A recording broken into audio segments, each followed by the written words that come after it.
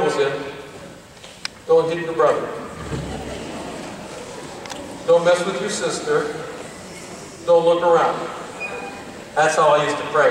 I usually pray now with my hands lifted up and my head lifted up, because it's not that God is up there so much as God lifts me up. So may the words of my mouth and the meditations of our hearts be acceptable in your sight, O God, for you are our strength. You are our Redeemer.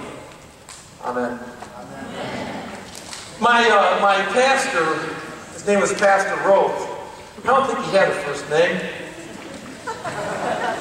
It was Pastor Rose. He always prayed that prayer before he started to preach, so it kind of got stuck in me. Now, I have to tell you a couple things before we read the scripture. Light. Yeah? Light. And Jesus said that you can't put the light under a... And somebody has pointed out to me that this didn't fit. And they said to me, didn't you test that?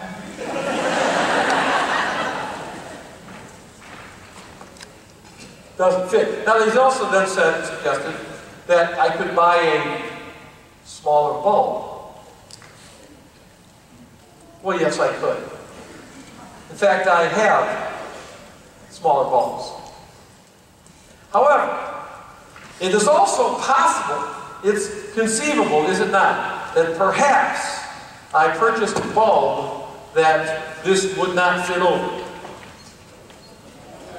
Because after all, Jesus said, you can't put a basket or a piece of pottery over the light. Right? So that's why...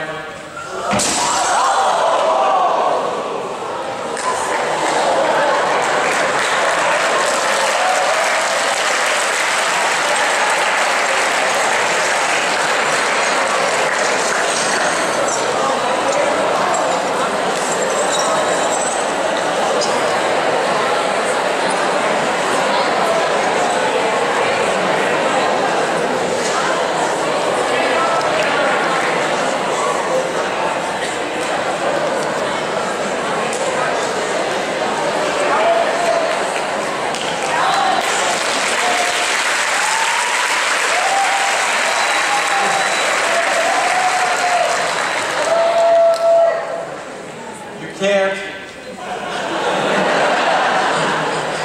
put a piece of pottery over the light. Alright, well, we got that covered, right? That's all, yeah, that's...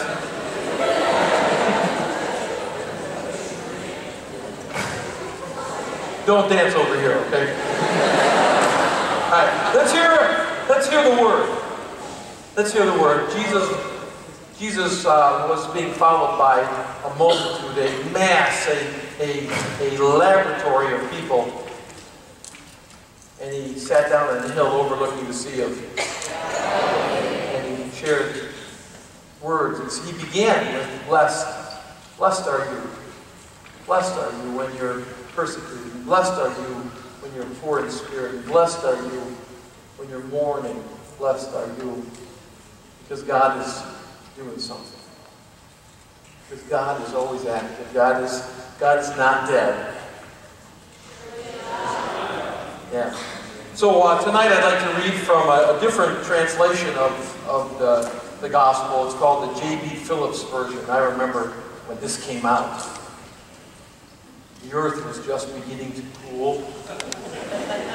Dinosaurs had basically passed away, and I was listening to my pastor as he read from this radical version. You are the earth's salt. But if salt should become saltless, what can make it salty again? It is completely useless and can only be thrown out of doors and stamped underfoot. You are the world's light. It is impossible to hide a town built on the top of a hill. People do not light a lamp and put it under a piece of pottery. It doesn't fit. They put it on a lampstand and it gives light for everyone in the house. Let your light shine like that in the sight of people. Let them see the good things you do and praise your Father in heaven. This is the good news, the gospel of our Lord. See, one of the things that Jesus talked about was love. Yeah? Man, he always was talking about love. But one of the things that we don't talk that much about is how fiery Jesus was and how fiery Jesus is. Because Jesus is actually alive, yes? Yes. So if he was fiery then, he is fiery now. Now we've been taught to sing the songs, right? Jesus loves me, this I know, for the Bible tells me so. Little ones to him belong, they are weak, but he is strong. Yes, Jesus loves me. Yes, Jesus loves me. Yes, Jesus loves me. The Bible tells me so. God is love. We write it on our whiteboards, and we write it in our hearts, and we memorize it, and we repeat it. God is love. God is love, it says in the first letter of John to the believers. God is love. So with this in mind, I've been asking people today, just various people, to describe love to me. Grace and Cynthia said, someone caring about you. That's what love is. And Charles said, love is the power to make someone feel invincible. And Genesis, she told me a story. She said that love is leaving chocolate or a cookie in the same place every day for someone to come by and take it, pick it up. Love is a gift. And you just keep giving. I like that story. Then I didn't write your name down right, so I'm really sorry. Kashmia? Yeah. She said it's emotion towards someone. Someone else said love is a warm feeling. Someone else said love is deep friendship. Takeway's got a poem for us. Come on up.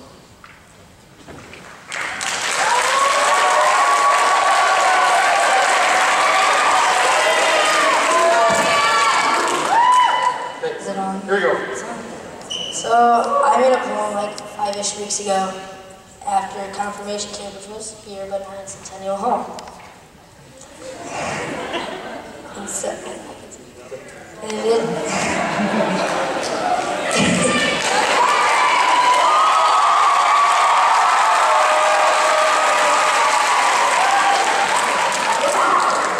it's called God's Love, and it goes a little something like this. God's love is something you know. God's love is something not to be perished. God's love is something to be shared. God's love is something that we cherish. God's love is built within. God's love is something that the world needs. Yeah.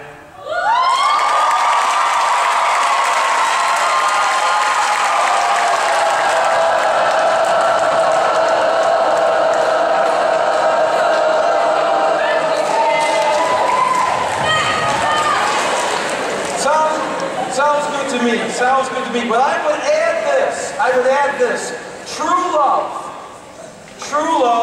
honest love, abiding love, love that lasts, not just for a little while, but lasts forever. True love is also salty. Love is passionate. Alistair said, love is like an obsession. Yes. Love can get in your face. Here's a salt story from some years ago. I remember a good friend of mine called me up and said, Pastor Roy, I'd like to see you. Sure. I mean, I was always kind of trying to be available to people. So he said, yeah, I'd like to come over and see you. So he came by and he said, let's take a walk. And so we kind of walked around the outside of the church and kind of, ended up kind of by a little forest, and we sat down and we just started talking. And I was having a good time. But then we talked for about an hour of him telling me basically how I was screwing up.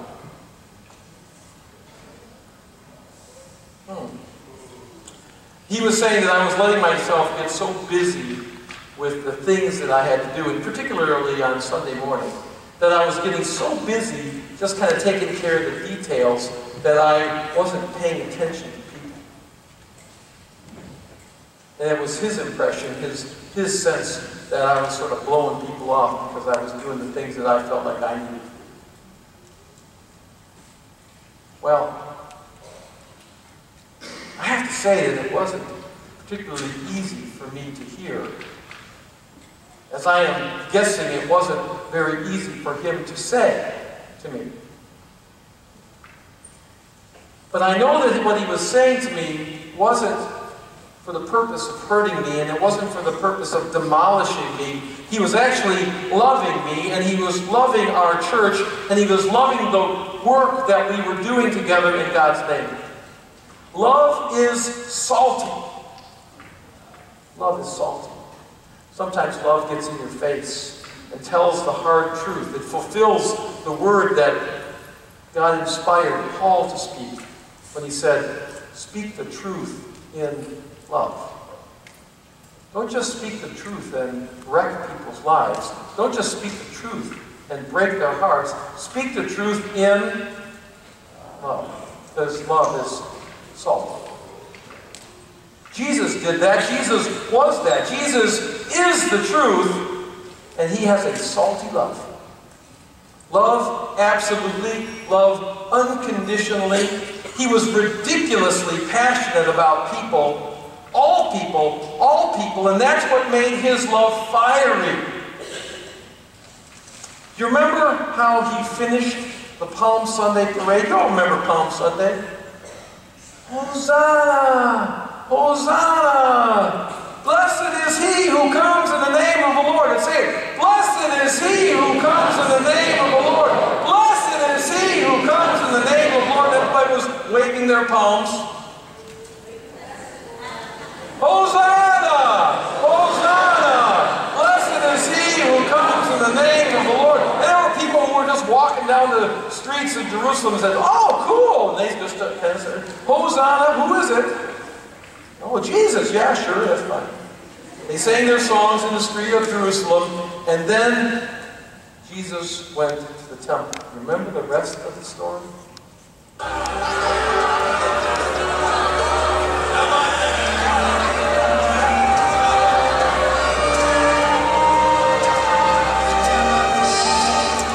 in the temple, he found people selling cattle, sheep, and pigeons, and also the money changers sitting at their table.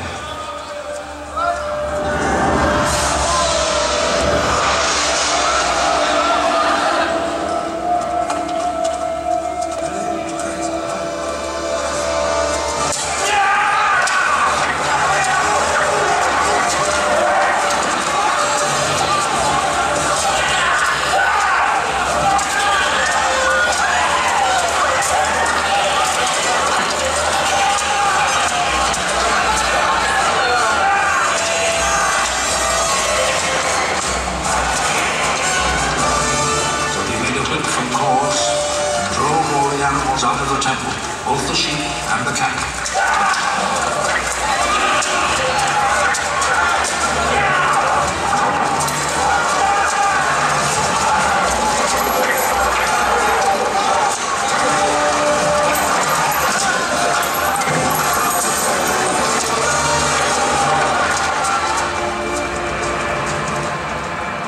He overturned the tables of the money changers and scattered their coins.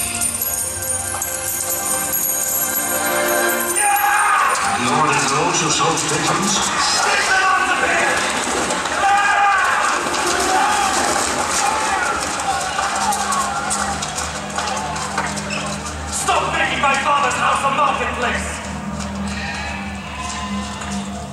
His disciples remembered that the scripture says, "My devotion to your house, O God, burns in me like a fire." The Jewish authorities came back at him with a question. What miracle can you perform to show us that you have the right to do this? Tear down this temple, and in 3 days I will build it again. Are you going to build it again in 3 days? It has taken 46 years to build this temple. But the temple Jesus was speaking about was his body. So first, a little background. You need to know that the temple area there up on the Temple Mount had 3 courtyards. How many courtyards? 3 courtyards. The first courtyard was built right around the temple area, and it had a sacrificial fire in the area and lampstands, and that was called the courtyard of the men. Because in that place, that's the place where only Jewish men could come to pray and offer sacrifices. And right out sort of in front of the temple, there was this sort of portico, this wall, and there were pillars, and that led to an outer court from the first court. And that court wrapped around the first court, that second court, and it was where Jewish women could come and pray and offer their worship. That court was called the courtyard of the... See, they were so creative. So the first court was called the courtyard of men, and then the second courtyard around it was called the courtyard of women. And it was for Jewish men and Jewish women. And you went through another wall and portico with pillars, and you came to quite a large courtyard, the third courtyard. And it was the courtyard where proselytes, people who were friends of God, people who weren't Jewish or weren't Jewish yet, they could come to that place. They couldn't go into the courtyard of the women. They couldn't go into the courtyard of the men. They could only be in the outer court, the third court, around the temple. It was in that courtyard, in the courtyard of the Gentiles, as it was called, that the tables stood for the money changes. So you brought your dollars or your kroner or your German marks when you came on pilgrimage, and you could change your money into the temple money and then make your offerings. Have you ever gone to a baseball game and bought food outside the baseball stadium because you didn't want to pay the prices for the Cracker Jacks on the inside and the peanuts on the inside? So you bought your peanuts and your Cracker Jack on the outside. Anybody ever do that? I do that all the time. I stop like right about a block away because, you know, a half a block away it's $1 more. So I buy my peanuts just far enough away that I don't have to pay. Well, here's what they did. If you brought your own turtle dove or your own lamb for sacrifice, they would take a look at it and say, "Oh, sorry, this is unclean. This is not good enough for an offering to God. So you're going to have to buy your animals from the temple."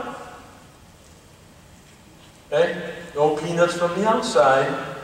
Okay? So guess where they sold the animals?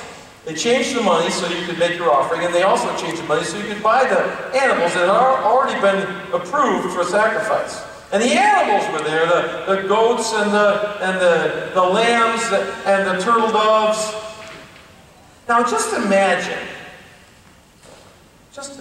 that you're going to worship in a new church. You haven't been there before. And when you arrive, you're told that you can't go into the sanctuary. That's just for the Lutheran men and the Lutheran women who belong to this church.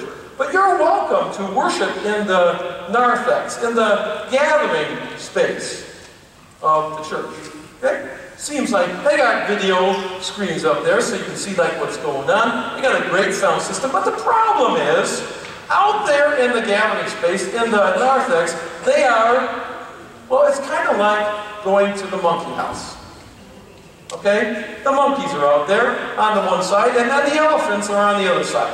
Woo! You know, and on the other side. And they're selling raffle tickets right there. And then They're auctioning off a quilt over here, and they're selling stuff for third world crafts over here, and it smells like the zoo, and all of this noise is going on, and they say, do feel free to worship here. That's what was going on. Jesus arrives after they have sung, Hosanna, blessed is he who comes in the name of the Lord. And he walks into the courtyard of the Gentiles, these folks who are seeking after God, they're friends of God, and they are worshiping literally in the zoo. And then all the noise. And Jesus was fiery and passionate about all people, not just Jewish people, but all people. And so he starts knocking over the tables, and the coins and the turtle doves go flying, and the lambs and the goats and the rams are running around. My Father's house is meant to be a house of prayer, and you've turned it into this, what? Zoo and den of thieves. Hosanna, Hosanna. Blessed is he who comes in the name of the Lord with fiery love, salty love that gets in your face. It must have been something meeting Jesus that day. Jesus loves me, this I know, tips my tables over. So Jesus said, you are the salt of the earth. And but if salt has lost its saltiness, how can it be restored? It is no longer good for anything, but is thrown out and trampled under feet. Now we're to it. How does salt lose its saltiness? This salt has been out all day long. Yep.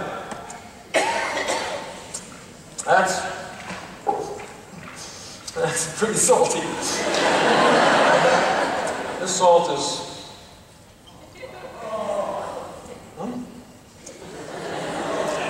That's salty.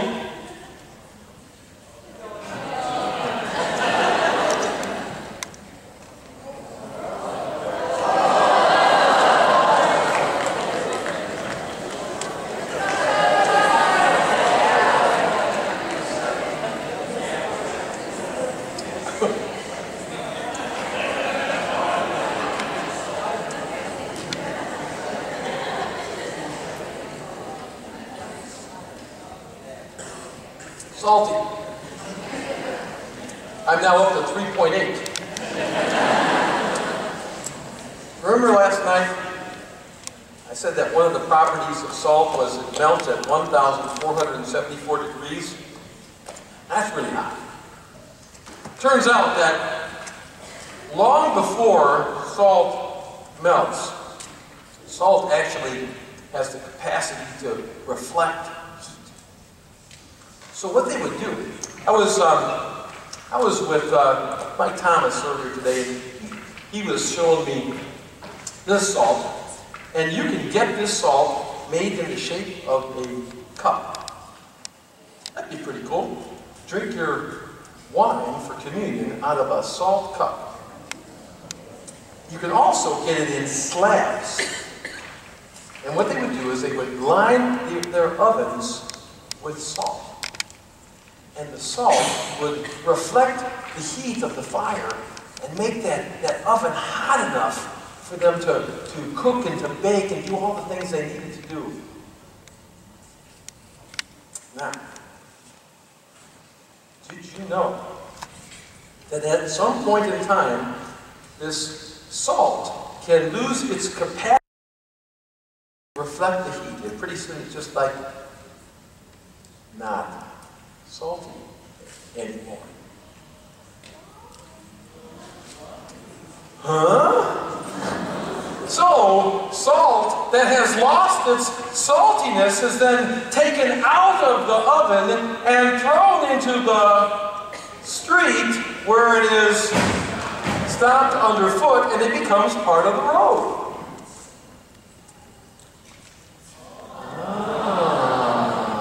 So, Jesus says, You are the salt of the earth, but salt that's lost its capacity to reflect the heat is no longer really good for much of anything.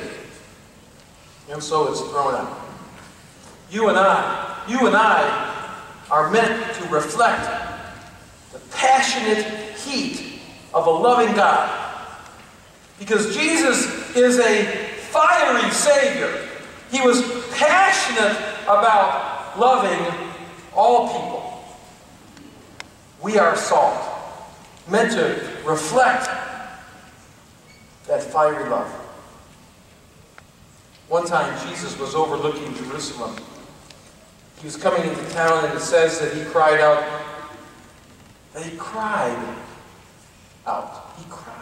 over Jerusalem. He says, Jerusalem, Jerusalem, the city that kills the prophets and stones those who are sent to them. How often I have desired to gather you like a hen gathers her brood, but you would not. You can hear his passionate and powerful love for the whole people of Jerusalem, for all of us. He cries out when we push God away. I would love you to the very end of the age. You would not. And he still loves us. There are five times in the Gospel of Matthew and Mark where it says Jesus had compassion on people. Now, think about the word compassion. What does that mean? Compassion means, oh, I really feel strongly for you. Yeah? Is that what compassion means? Would you say? What would you say compassion means? English majors? Oh, Chris left. Huh? Empathy. Oh, that's nice. Yeah, empathy. Sympathy. Compassion. My heart goes out to you. I have compassion for you. Now, I need to tell you the Greek word for compassion. It's splagnitzomai. Everybody say it. Splagnitzomai. It literally means your bowels are twisted.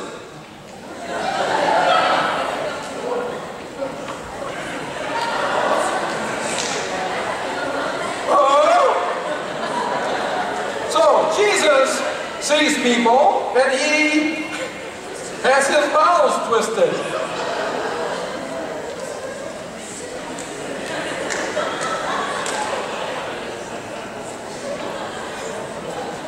That's what the Greek means. I'm just saying. That doesn't sound like empathy, does it? It doesn't sound, I really feel for you. Jesus saw people suffering and he twisted his stomach. Jesus saw people who were sheep without a shepherd, and it made him sick to his stomach. It turned his stomach, and then he didn't just let it go. He acted. That's God's love. It is fiery, and it is passionate, and it is obsessed. God's love. With our lives. With the lives of all humanity. You are the salt of the earth. You reflect the heat of a fiery God. Salty love is compassionate and powerful. My friend called me up to tell me the truth, not because he wanted to hurt me, but because he was salt in my life.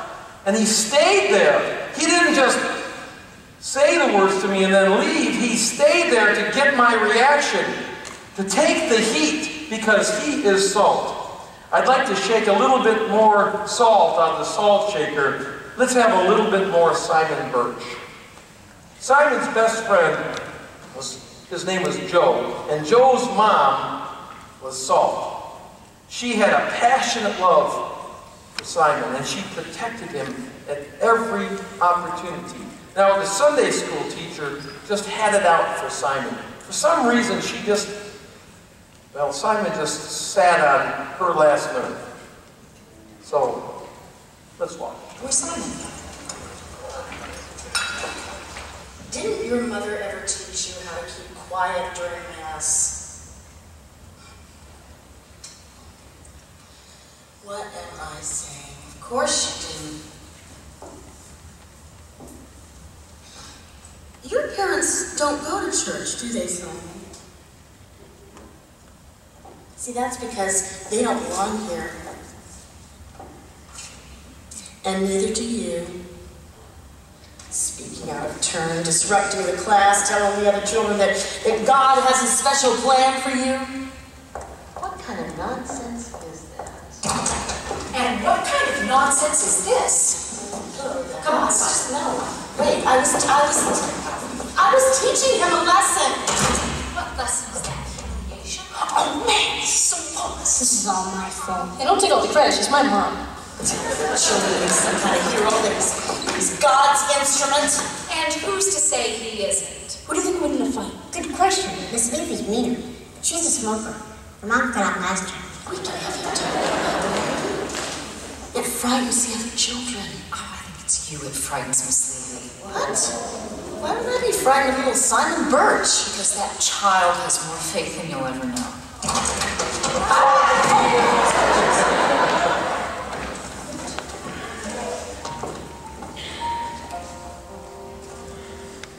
Come on, boys. Let's go find a bed. My jacket. Oh, that's okay, Simon. I'll get it for you.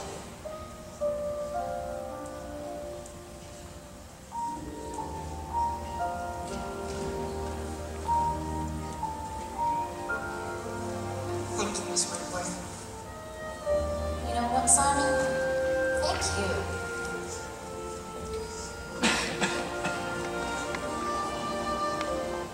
Salty love. Salty love burns bright. Bill Veit is a pastor, he's a friend of mine, and he has a passionate love for people who have been pushed aside and people who have been held down and people who have been discriminated against. And when he sees people who have been victims of injustice, well, Pastor Bill burns bright. He is fiery. Now, I have to say that sometimes he is hard to be around. He is so passionate, he is so uncompromising, and yet I am drawn to God's love in the fire of his love. It makes him loud and it makes him bold. He is a prophetic salt. He holds the fiery heat of God's love and of God's will and of God's determination for justice. He is salt and he reflects the heat. He is salt and he feels love in his belly. So I say to you, be salt. The kind of salt that reflects the fiery love of God. Be salt. Be passionate. Be compassionate. I don't mean empathetic. That's good. Yeah. Your heart going out to somebody, that's good too. But be compassionate. Be uncompromising when you see someone being treated contrary to God's will. Be salty salt. Be salty salt when you see someone being abused. Victim of a bully. Victim of his injustice. Be salty salt when you see someone abusing themselves. Because you are the salt for the earth. I am the salt. You are the salt of the earth. I am the salt of the earth. Pour it out. Turn it on. Turn it on.